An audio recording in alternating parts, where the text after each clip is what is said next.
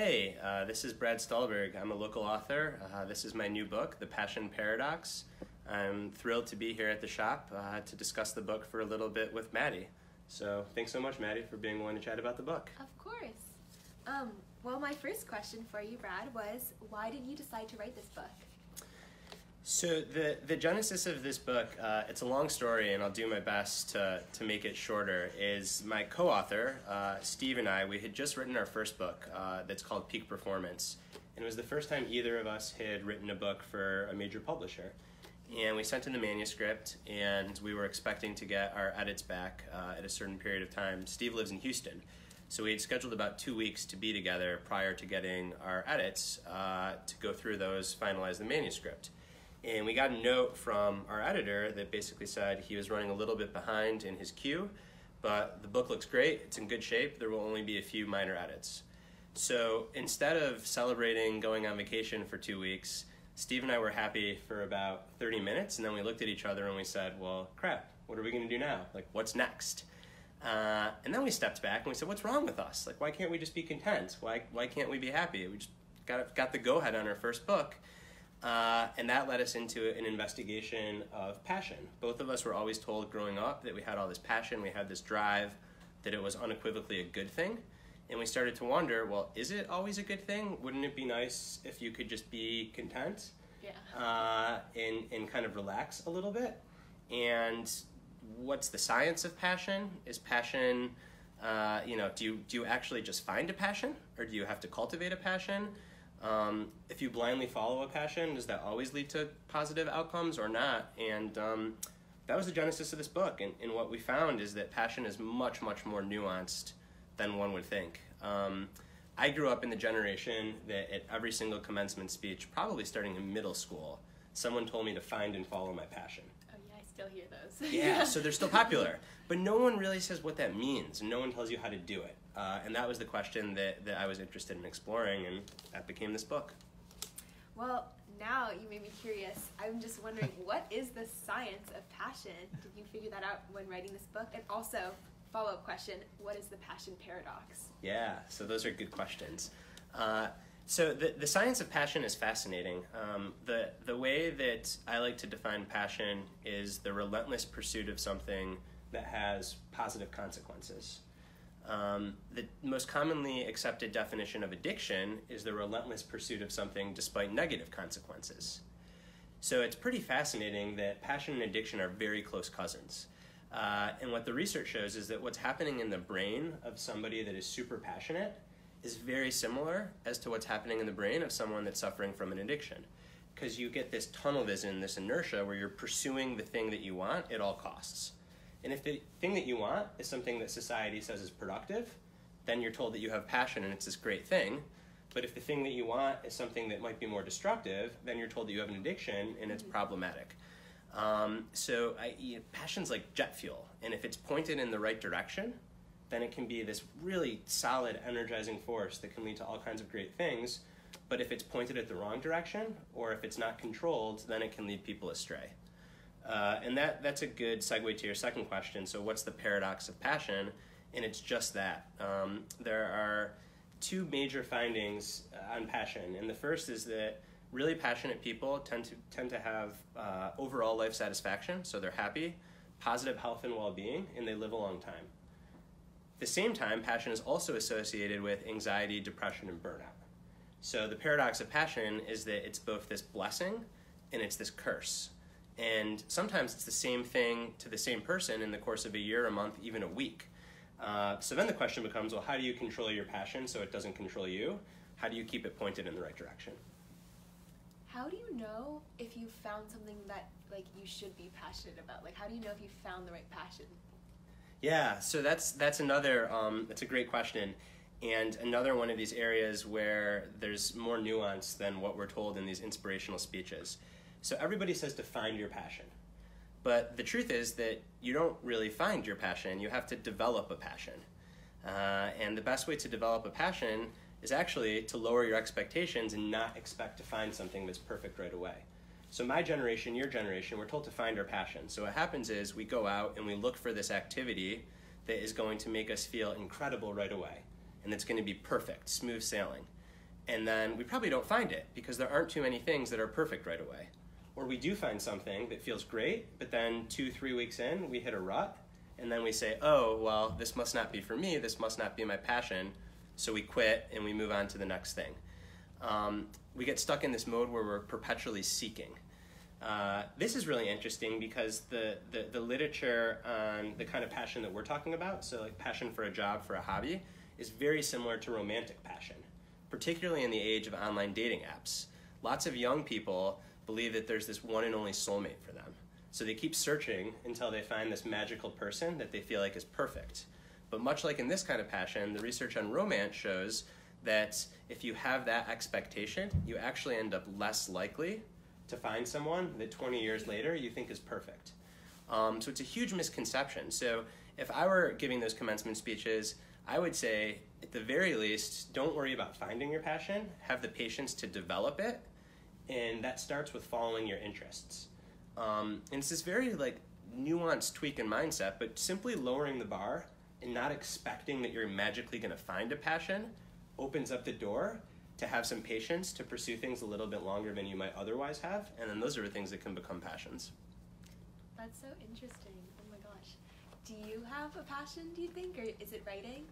Yeah, it's probably writing. I tend to be passionate, probably most passionate about writing, and I have a 15-month-old now, so I also love Theo quite a bit. And then I love fitness, so whether it's running, lifting weights, but I don't have too many other hobbies. And that's another theme in the book, that I would argue that the two most popular self-help phrases are find and follow your passion, and then be balanced. Right? Like, oh, you need to have a balanced life. But if the definition of passion is the relentless pursuit of something, and the most common definition of balance is equal things in equal proportion, make time for everything, those two things are irreconcilable. You cannot be passionate at the same time that you're balanced. And a lot of people like me, like do-goody, straight edge type A people, they're like, oh, I've got to be passionate and I've got to be balanced. And then you just end up frustrated, because you're striving to do these two things that you can't. They're antithetical to each other. So there's a chapter in the book, it's probably my favorite chapter, it's called The Illusion of Balance. And how if you are passionate about something, then you shouldn't necessarily worry about being balanced. Now that's not to say that you should just blindly follow your passion and leave everything else by the wayside, but you can give yourself permission to go all in for periods of time, so long as you maintain, and this is really important, the self-awareness to objectively evaluate what you're giving up as a result. Another really interesting thing, of all the very passionate high performers that we interviewed for the book, if you look at them at any one point of their life, they're pretty horribly unbalanced. But if you look at them over the course of their whole life, they're actually pretty balanced. So it's like a seasonal approach, where there's a season maybe for going all in on writing, and there might be a season for going all in on family and friendship. And there might be a season for going all in on training for your first marathon or learning how to cook. But it's a temperament where you struggle to focus on multiple things. You want to do one thing and do it really well. And I personally think that that's totally okay, so long as you can, again, evaluate the trade-offs and be willing to shift if and when the time makes sense to shift. I feel like that makes sense too, because if you want to be really good at something, you got to put in a lot of time, and you can't be diverting your attention to a lot of other things. Is that kind of like the idea? Yeah, I think so. I mean, I think that with passion comes talent, and the more that you enjoy doing something, the better you'll be, because the more that you like it. But totally. But again, I want to be like, it's this very, it's funny, the title's paradox. I think that all truth is paradox. There's definitely a paradox there too, because one of the ways that passion goes awry is when the momentum and the inertia of the thing that you love gets so strong that you can no longer see outside of it. And it's almost like you lose the ability to even consider other things in your life because you're so focused on this thing. The example that we use in the book is it's very much like the emotions that an entrepreneur or an athlete training for the Olympic they might be feeling. It's very similar to someone falling in love for the first time. So the only thing that they can think about is their company or is making the Olympic team. And you get these blinders, which for a period of time can be really helpful. But if you end up tying your entire identity and your entire self-worth to that one pursuit, well, if it doesn't work out, that's the dark side of passion, where it becomes associated with more negative things. What do you think are the major takeaways from this book? So I think that there are 3 or 4 major takeaways, and they are all very much what I think are these paradoxes. So the first is that you don't actually find your passion, and the number one thing that will get in the way of developing passion, whether you're young, old, male, female, it doesn't matter, is to expect to find a passion. Because again, then you're going to be looking for this perfect thing, and you're not going to give things time to actually emerge. I think the second paradox is that you should never follow a passion. You should let your passion follow you. And what I mean by that is if you get swept up in that inertia and you just take it wherever it takes you, it might take you down a rabbit hole that is not good for you. So you want to be in control of your passion, not the other way around. The third big takeaway is this notion of if you feel like you have a passionate temperament, you're someone that really likes to give your all to things, forget about trying to be balanced. But don't feel bad about it either. Just make sure that you're evaluating the trade-offs in your life. And then I think the fourth takeaway is around transitioning from passion, and how there's a poet that I love, his name's David White, and he says that the things that you care most about are the things that break your heart. And I think that's really true with passion, because the more that you care about something and the more of yourself that you give to it, when the time comes to transition from it, the harder that will be. And I think that a lot of people, they don't necessarily consider that, and we don't do a good job supporting people when they're transitioning from passions, whether that's out of a vocation that they loved, or even parents that have their kids go off to college. That's a really hard transition. And I think that we could bring a lot more attention to those periods of transition. And if you are someone that is approaching a transition, just the importance of surrounding yourself with community and other people who get it, who have made similar transitions, can be so, so helpful as supports. I feel like you should give this talk to like all the senior parents in my grade right now. They're all really nervous. Yeah, it's a thing, and it's hard. Yeah. Yeah. I was also wondering, what is your favorite part of the book? Is it the chapter you mentioned, or? Yeah, so it's probably the section on the illusion of balance, because that was something that, for me, I always felt that when people told me to be balanced, I wanted to ask why, and no one really ever gave me a good answer. And really diving into the research and then the stories of some individuals that have been hugely successful in following a passion, again, what you find is that these people are not at all balanced. And then I did this really interesting thing where I just started asking random people to tell me about the times that they felt happiest in their lives. No one told me, no one described times when they were completely balanced. People said, I was raising my first child.